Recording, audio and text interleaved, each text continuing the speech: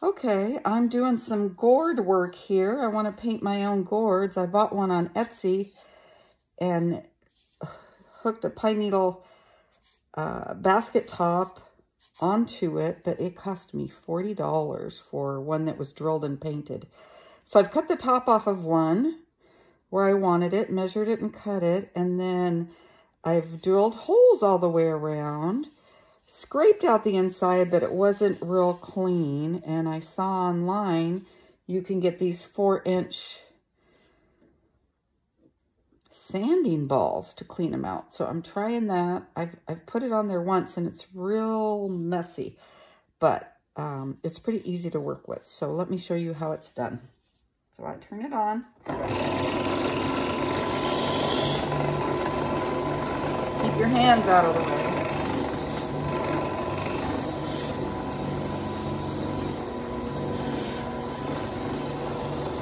Pressing too hard, but it gets going. Lots of little good stuff starts flying up when you get into the good spots. Not sure if you can see the dust, but make sure to wear a mask and protective glasses for it. And it's pretty messy, but it is pretty easy to handle. Looks like it's really getting some good stuff out of there.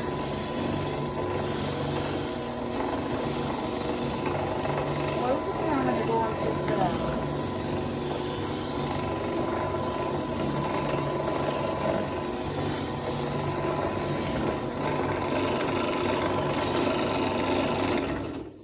So there, see, it cleans it up pretty good. I think I'm going to work on some areas it's still peeling. I'd really like to have just a nice smooth base in there.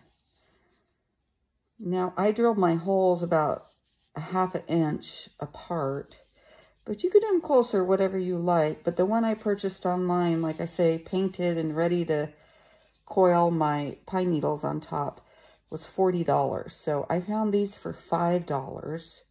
Scraped out the insides and cleaned them up a bit. And I've also used this sander a little bit like just to smooth the edges. When you saw it, pretty rough.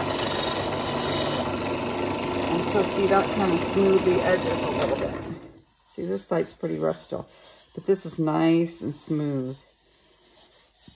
So these gourds are